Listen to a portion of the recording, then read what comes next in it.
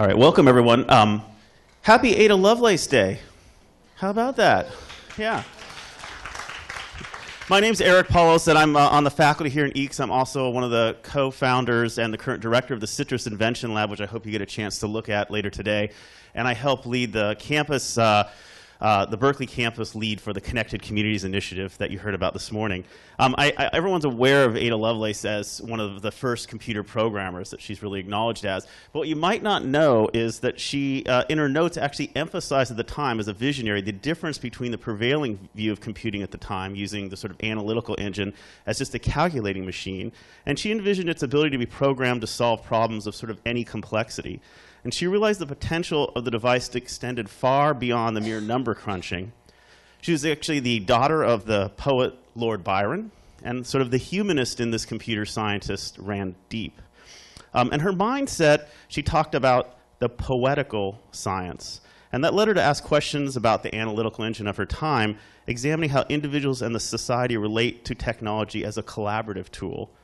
And I believe that many of the things that Dale has sort of, his visions and his projects and the communities that he's enabled have really helped carry this spirit of openness, of access, of collaboration, and creativity, not just across the gender lines, but also across multiple disciplines as well. The way he's enabled and invited others to participate in the maker movement has truly been remarkable. Dale has been a technology publicist enthusiast for a long time. Dale Dougherty was founder of Make magazine, which I'm sure all of you have on your bookshelves. It's certainly in my lab all the time. And he also created the world's largest DIY festival, Maker Faire, which I'm sure many of you have been to. In fact, well over 500,000 people experienced a Maker Faire in 2013, and I can only imagine what it is now. I'm sure Dale will promptly correct me, but I know that even last year's Maker Faire here in the the Bay Area Maker Faire, over almost 150,000 people went to that single event. For those of you that somehow haven't gone, there's actually even one this weekend, the East Bay Maker Faire this Sunday in Oakland, so you have plenty of time to get over there. Before that, Dale's actually not sort of a recent arrival. He's been in this area for a long time. He co-founded O'Reilly Media, where he was editor of many of the trade books you're familiar with, and even the Global Network Navigator as far back as 1993. He identified and helped name the Web 2.0 movement. And then he's recently spun out his own company, Maker Media, and he also makes his own wine. There's many things. So perhaps Dale will help us envision what I'd like to sort of coin in honor of sort of Ada Lovelace, the poetical making. So please help me in welcoming Dale Dougherty today.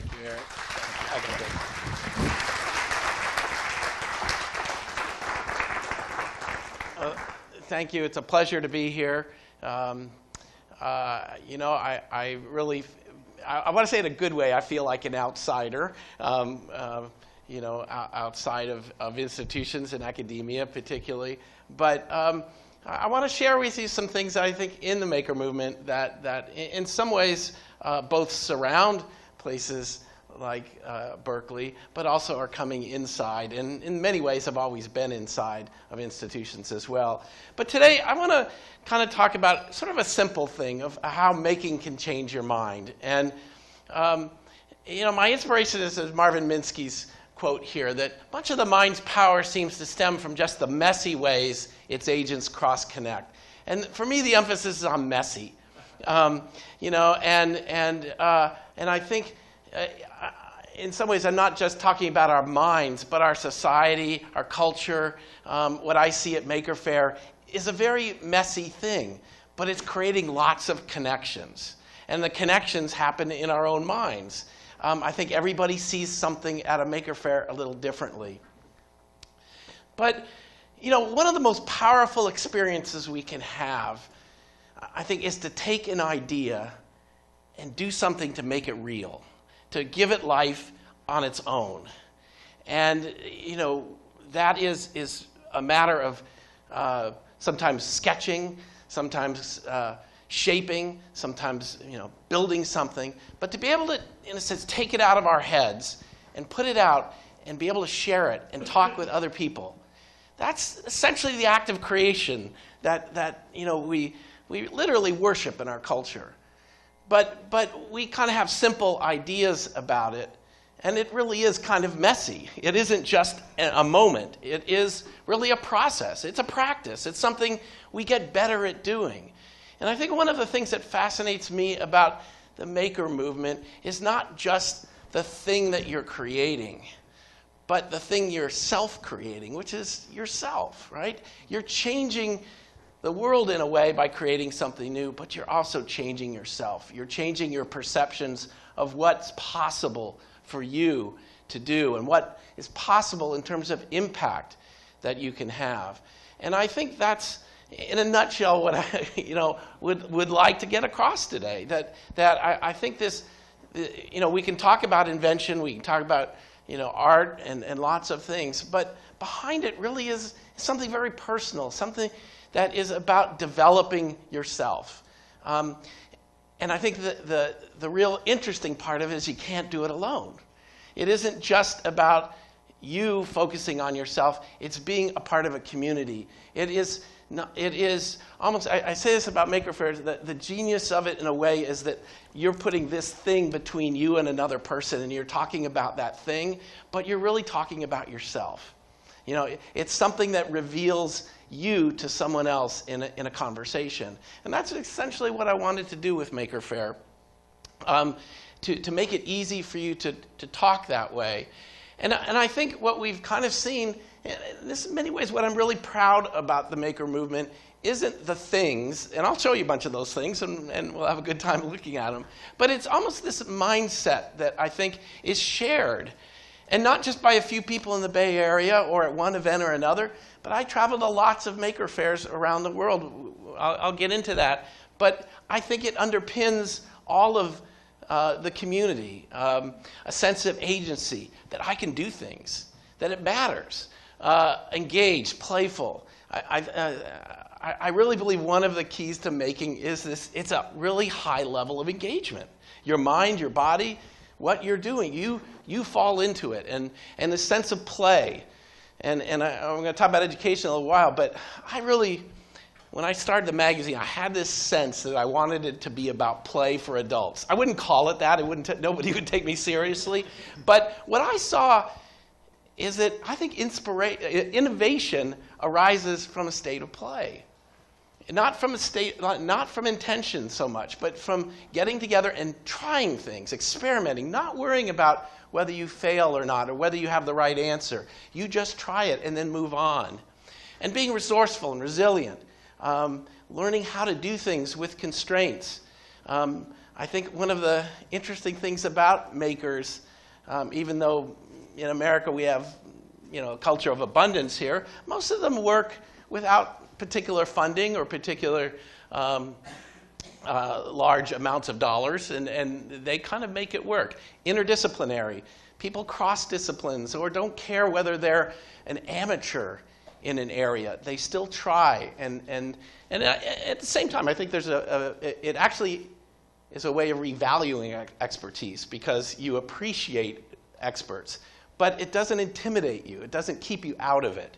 And then this sort of notion of, which I believe we inherited in a sense from the open source movement, of just, the default is sharing.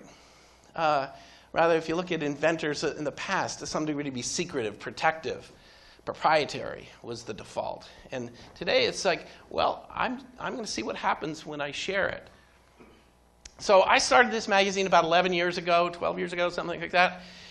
And in many ways it was a reinvention of popular science, popular mechanics. But my original intent was that I was doing some books and other things on hacking, and I had the idea that we would begin hacking the physical world, not just software. That the applications of the future wouldn't just be on a computer terminal, they'd be all around us and everywhere. They'd be on our bodies, they'd be in our cars, they'd be in our homes. And that was an exciting new world of technology that we hadn't, I didn't even know what it would be necessarily. But when I went back to those older magazines, I said that they had an orientation to the world around them, which was that you could do anything. And I thought hackers had that same mindset. Just figure it out and do it. Again, popular mechanics might have been about hacking pig troughs as opposed to things that we have around us today. But I first used maker there really to kind of separate makers from consumers. And I think a lot of what I'm trying to get across is to get people to see themselves as producers, creators, shapers, builders, not just buyers, not just to accept what we get. And certainly if we're going to talk about the future, we have to be engaged in creating it. It's not something we just go and find and buy. So Maker Faire grew out of the magazine, and like I said, I really wanted to create a more sophisticated form, but maybe not so sophisticated, of show and tell. It's something you do in kindergarten, but you put your project on the table. It's how science fairs and craft fairs and art fairs and county fairs all work. But make it fun, make it enjoyable. And I think, again, behind that is I wanted lots of people to participate. I believed as I started finding makers that they existed all around us in our community, but we didn't get to know them. They do a lot of their work in private, like on a kitchen table or in a garage. And I wanted to flush them out. I wanted to see where they were, who they were, and learn more about them. We celebrated our 10th year in the Bay Area this year, so we've been doing Maker Fairs for 10 years. And I think I'm kind of proud that we've managed to sustain it even that long. But we have also expanded it. Eric mentioned this. We'll probably have over 1 million people go to a Maker Faire this year. You know, I'm going from here tonight to Rome, which is our third annual Maker Faire in Rome. Last weekend we had Maker Faire in Pittsburgh and Istanbul and Seoul, Korea. So they really are extending beyond certainly the Bay Area and out into the world in a lot of exciting ways. This was our Maker Faire in New York just about 3 weekends ago. And, you know, again, what I kind of like here is what category is a cardboard dinosaur puppet and 3 men on stilts playing music? And the fact that they're working together. You know, and that's just happens at a Maker Faire. That's not staged. They meet each other and the dinosaur starts dancing to the music and people waiting in line are entertained and want to be part of it. You know, we have a 3D printed robot and a robot made out of, recycled steel and things from a junkyard in Denver. We have interactive art where you touch it and it changes color. We have, duct tape rat robot, I guess you might call it that. But one of the things I really love about the Bay Area is a lot of things just show up. And they're running along the ground. They're mobile. I don't know where they came from and who they belong to. But, it's just, it's wonderful. It's improv. We had a fashion show and really looking at wearables, looking at design. And one of the things I was really proud of this fashion show in the Bay Area is, while I'm not a fashion-forward person myself, it was really an attempt to hack the fashion show, to make it different, to not just be about, slender models in new things, but to show, differently abled people, like in this one. These are women wearing prosthetics as fashion statements, not just as functional things. And so to see them come out and walk the runway and be celebrated and applauded really changes your idea of what a fashion show can be. But there's just lots of interactions with things. And I think it's one of the elements that ties this all together is people do get an opportunity to interact with things, do things that I don't know exactly what they're doing, but it looks fun. But a lot of what I'm trying to promote in many ways is hands-on engagement, doing things, and almost just to break down the barriers. I don't care whether you see yourself as an engineer, a scientist, an artist, or any of these things. Just try things and let that come to you, and you enjoy it. This is a project based on Makey Makey, where you're using fruit as a computer interface to play like a keyboard. It changes the relationship of you to that technology, I think, to do that. Craft is there.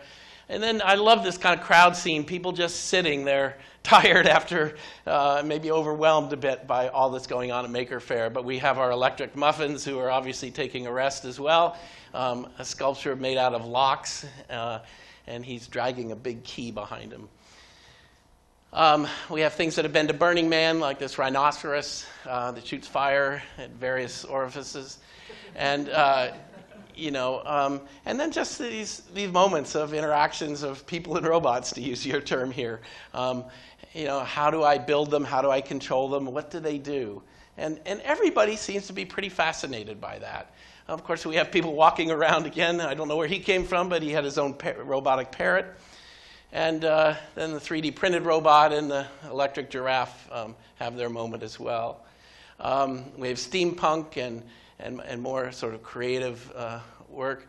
And I always like this picture because this is why I do it, is to see that expression on kids' faces of looking at things and eyes wide open. And I don't think they see this in media. I don't think they see this in school. I don't think they see it at home very much. But these are real people building things, and they're passionate and doing these things. And they get to meet them and talk to them and learn more about them. My hope is they walk away saying, I want to do that. That's who I am. And we have people like crafters show up, and this is a thing called yarn bombing, which they just put those eyes in trees. And the funny thing that I'd go around and I like this kind of humor and stuff and laugh. Hey, did you see this? And people would say no. And someone said to me, that it's only kids that look up in trees and expect to see eyes. Most of us adults don't bother looking up. So, this is just from last weekend in Pittsburgh, and it kind of captures a spirograph powered by a scooter. It's just wonderful. And I talked to the man who built that, and he said, well, I was at the Bay Area Fair, and I saw it there, and I talked to the guy who did that, and I made one of my own for our fair. So things move along. And this was in Tokyo, and a fellow that, projecting images out of the song while he's playing the piano. And I asked him earlier, he said, I'm not a very good musician. I thought I needed something else to make a performance. But, and this was in San Diego about a week ago. And I'm not exactly sure what it is, but I'm standing around there and people come on and say, oh, that's so cool, and it's pneumatically driven and, it's just, it's the stuff we do. Maker fairs early in this year in Cairo for the first time in an Arabic-speaking country. And Shenzhen was a really large fair. The Chinese government's really made making a priority, both for reasons of like small business formation, but also I think they get that they kind of have the large factories, they have the capacity to do things. They don't necessarily have the capacity to create new things for them to do, and that's kind of, I think, Maker Faire represents that to them. That's the largest Makey robot we've ever had. And, but I think this theme here of getting people to see themselves as producers, as innovation being almost a participatory sport, that you're involved. That's my goal, is I can imagine a world where we have a bunch of smart people that make all the decisions for everybody else. And I can imagine a world in which we all feel like we're engaged in that, and we're building technology to solve problems, and we're doing things that make our world a better place, and we feel invested in that, not isolated or outside of it. We see making as a form of innovation, digital fabrication, cheap electronics. Most of you probably know this, but I think it almost it's becoming so well known that I find myself wanting to make sure we don't just define the maker movement as like a seed bed for startups. It's more than that, and yet I think it's important. In some ways, we've brought hardware back into the conversation, and companies are beginning to rethink that, and even venture capital. But what I care about most is education. I think the maker movement has the potential to transform learning and in our communities.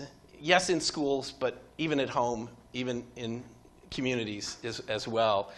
I think we're bringing back, in some ways, John Dewey's philosophy of learn by doing, of getting kids to use their hands and tie this. And this is another element of changing your mind. I think, shop classes were banned or dropped. Nobody cared. Parents didn't rise up and said, my kid needs to take shop class. In fact, the opposite. mindset was there is we don't really need shop class anymore. That's, if my son or daughter were going to be at trade school, go to trade school, that would be appropriate for them. But I think we see makerspaces coming into schools and libraries and even universities, really with a different mindset. It's almost taking the computer lab, which is a pretty dreary place if it still exists, with a row of computers, combining with an art studio, shop class, having machines. And really the idea, I said originally, of taking ideas and making something, and be able to talk about those ideas, tell a story about those ideas. A number of things. The exciting thing for me is this is coming as a groundswell. It's happening from the bottom up. It's not coming from the Department of Education. It's not, some of their programs like STEM and Common Core. Good luck to them. There's nothing wrong with them, but it's sort of like a restaurant where the food's good but the service is bad. It's the way they're being moved into the school system that makes teachers rebel against them and parents. But making is coming in a different route, and I'm really pleased to see so many champions begin to recognize that it's not about what they know, it's about what they can do, and really enabling kids to learn more, to do things. So there's kind of a maker shift that I won't go over it a lot here, but I think one of the things I saw, information technology, how do we have more about experience technology? What would that mean? Because I think school, for instance, wants to be more about creating the context, the experience in which you're learning and meeting other people and doing this. That kind of lab experience, I think, is really terribly important. And in many ways at our lower levels of education, it's been eradicated. The wonderful thing about making that we've seen is everybody wants to do it. It's not hard. You don't need an extrinsic motivational system. You don't need other incentives. The thing itself is satisfying and rewarding, and kids get into that there. This is a phrase from Eric Raymond, who was asked, why do people spend all their time developing free software, developing software they won't make any money at? And he said, well, they're scratching their own itch. And I think that's behind a lot of the maker community. A lot of those pictures I show you. They had an idea, and they wanted to express that idea. And getting it out to a community and sharing it was really the key driver for that. But we see things. This is Mary. I met her at the Seattle Maker Fair, and you can't quite see, but she's sitting in a wheelchair. And she told me that she didn't like her wheelchair. She was unhappy with it. And she wanted to be able to do some of the things that she was able to do before she was confined to a wheelchair. And she said she went online and watched a video from Maker Faire. It was Carl Bass from Autodesk talking about CAD. And she set out to learn how to do CAD and ended up designing her own wheelchair, right? And then building a prototype. So what she really wanted to be able to do was build a wheelchair that could take her out on hiking trails, because that's what she did before she had been confined to a wheelchair. And so there's tremendous power for people, I think, here to realize their own dreams, but be able to work with other people. She needed a lot of other help. She wasn't that technical in this end, but she can overcome that with society. And this isn't my quote, but it sort of, kind of gets what I think this feeling is in the community, that I would love, and it's why I feel so passionate about sharing it with lots of people, students, adults, kids, because it really almost orients us to what do we believe about the future. And the autonomous weapons is kind of one of those dark sides of the future. And yet I feel that if you go to a Maker Faire, you walk away feeling optimistic. You feel that there's a lot of creative talent. There's a lot of people combining and connecting in new ways to be able to do things that really matter. Our Maker Faire in New York is at the home of the New York World's Fair, which was in 1964 and actually 1939. And many people who come there, it resonates with them, and they say, oh, I remember that as a kid. And we did a Diet Coke and Mentos fountains in front of us, and we really, kind of gets to the idea here that Maker Faire is a celebration. But what was fascinating when I came back, I was just doing some research, and Isaac Asimov, the science fiction writer, went to the 1960 World's Fair, and he, 1964, and he wrote a piece about what he would expect to see 50 years from now. And so it was 2014. And I won't go into the details. I want to work that up a little bit in more detail. But he said things like, we'll have robots, but they won't be any good. He said, we'll have an unmanned mission to the Mars, but putting a man on Mars will still be a long way off. Really prescient things. He talked about autonomous vehicles. He said we'd have little cars running around, not real things. And at Maker Faire, we have this Power Wheel racing series, and they had 2 of the cars were autonomous that were racing in it. But he kind of said at the end that mankind will suffer badly from the disease of boredom. And the lucky few can be involved in creative work of any sort, will be the true elite of mankind, for they alone will do more than serve a machine. And in some ways, when people ask me why the maker movement, why today, and I think to some degree, consumer culture has created something that is ultimately unsatisfying, that it is boring, and we're looking for something to express more of who we are, what we can do, and to have that sense of engagement and impact in our society. Thank you very much.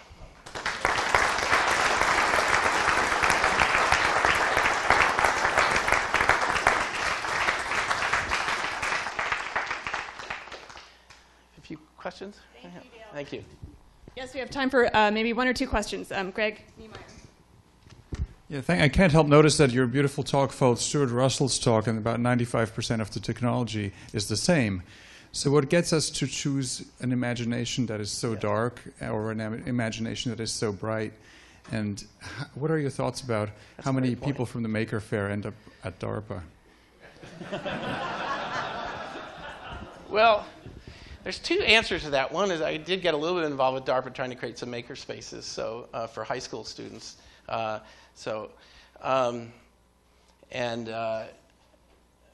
one of the interesting things is for many bright kids that go into engineering, that pathway to going into defense contractor stuff is really wide and obvious. And what I think is happening because of things like the maker movement is that the kind of things you do as an engineer, a designer, can be done more independently. You don't necessarily need the large company, and you may not make the same salary, you may not make things, but if your life choice is different than that, I see a lot of young people, even in China. One of the reasons that I think this is so interesting there is we see graduates from engineering programs becoming entrepreneurs and trying to create things that they believe will benefit the world, and not just go take that large job in a factory.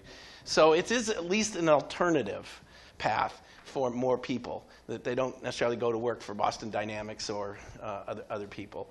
But I see other people come out of there, even the Megabots team kind of has that background, and they're kind of making playful war robots, I guess, is a way of saying that. Another question? One more. You talk about how this making mentality can cultivate people to into a community that would transcend otherwise existing structures, borders. Right. How can we activate a more latent community of inventors and makers in a region like the San Joaquin Valley, which so badly needs some sort of development or catalyst? Yeah. Great question. Is that Merced, or is that? Yeah. I've been down talking to your school board. That's one way. Change the schools. Just give them more. Just a quick thing. There's a great article written by Tom Wolfe in the 70s called The Tinkerings of Bob Noyce. And Bob Noyce was the co-founder of Intel. And the question that Wolfe had was, why did the giants of the information age not come from large cities? They came from small towns in middle America. Noyce came from Grinnell, Iowa. And his answer was, Noyce's answer was, in a small town, we couldn't always get what we wanted. We had to make it. And I think if you apply that mentality of constraints, this is why I think the third world countries like India and others will outperform us in ways, because they will be more creative with the things they have and make things as opposed to just going to the store and saying, well, it's on a shelf there. So in some ways, how do you take your weakness and make it into a strength is one of the questions there. But But Noyce was lucky to have transistors, exposed to transistors while he was at Grinnell College. But he, lucky to find a professor who knew something about that. But he was also grounded in doing things. And I think in these agricultural communities, we see some things, like ag tech and others, beginning to explore how can you have impact in your local community, even like drones and stuff. I was at a conference recently. I've never not heard this term, but it's a funny, a new generation of not internet service providers, but drone service providers. That farmers won't want to fly their own drone; they'll hire someone who wants to do it for them, just like crop dusting, right? So there are new opportunities here, and I think we just have to dive in and explore that. Thank you. Join me once again in thanking Dale for such an inspiring talk. Thank you. Thank you.